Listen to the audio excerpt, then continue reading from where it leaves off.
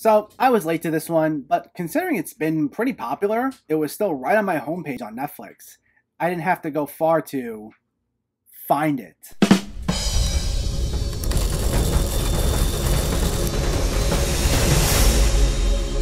How's it going, everyone? Welcome back to my channel. Today, we're talking about a Netflix release from January that I missed called Finding Ohana. Let me know in the comments what your thoughts on this movie were, if you already saw it, if you're excited for it, if you weren't planning on seeing it, let me know so we can discuss. Also, make sure to hit that thumbs up button if you like these Netflix reviews, as it helps me out immensely by getting my channel out there and growing the community. And if you are new here, I hope you consider hitting that subscribe button so you can stay up to date with reviews of newer films, older films, hidden gems, and so much more on a near daily basis. But let's not waste any more time and let's talk about Finding Ohana.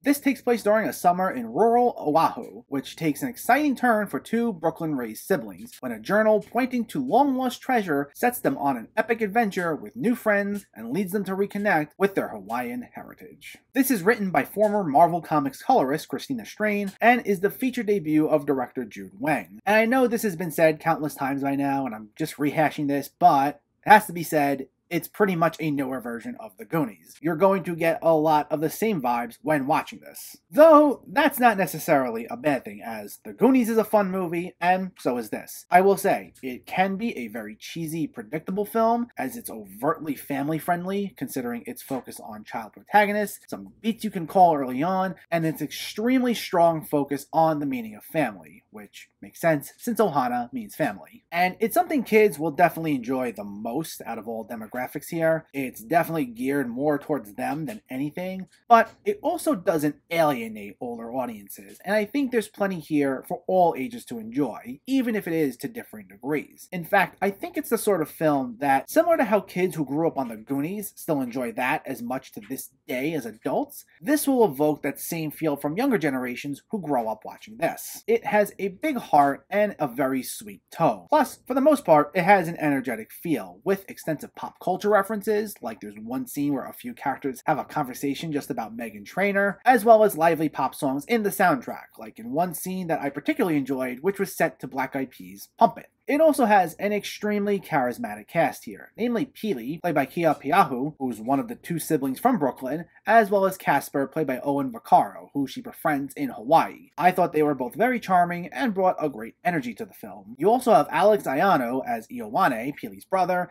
and Lindsay Watson as Hannah, who Ioane befriends. And I thought they were fine. There's definitely this very predictable romance thrown in there between them that's set up very obviously from the beginning, but the performances themselves were fine.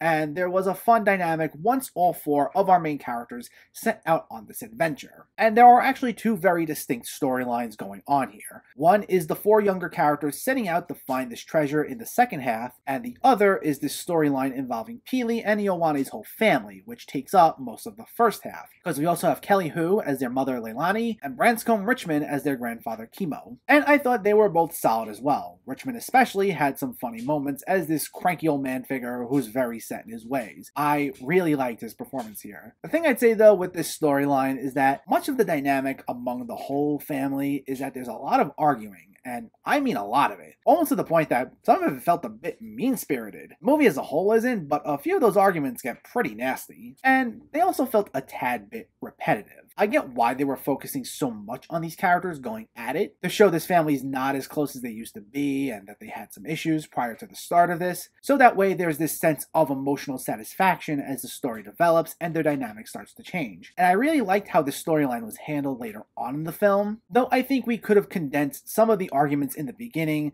as what happens is it causes the movie's first half to drag just a bit. This is a 2-hour film, and the first hour really hones in on the family problems, and while it makes for great character development later on, I just think it hits some of those same beats more times than it needed to, especially since we got a good idea of what this dynamic was like early on, and it stalled getting more in-depth with the treasure storyline a little sooner. But once we get to the actual treasure hunt in the second half, it gets considerably definitely better. It starts moving at a much quicker pace, and I had a lot of fun with it. And this is the part of the film that I feel will be even more accessible to all ages. In addition to the Goonies, there was this sort of Indiana Jones vibe at times, with the way our characters had to move through certain obstacles, and I like the energy of these sequences. Though there's also this one recurring gag they do, where Peely reads pirate stories about the treasure, and you have three actors, played by Chris Parnell, Ricky Garcia, and Mark Evan Jackson, recreating the stories. And the way it's presented is lifted right out of the Ant-Man movies. The kids will put words into these characters' mouths, and you'll never hear Chris Parnell and the other actors actually speak, but they'll mouth the words and you'll hear the kids' voices instead. And even though it's not an original gag, it's still fun for what it is. If you've seen the Ant-Man movies and are familiar with that gag, I can see how it'll rub some people the wrong way, but I thought the physical-based performances of all the actors in these segments made them fairly enjoyable, especially since we saw them all throughout the film. And I also liked the way in which all these storylines ultimately came together. Again, you can probably call where it ends up going, but I think the execution was pretty solid for what it is, bringing together all of its themes in a nice way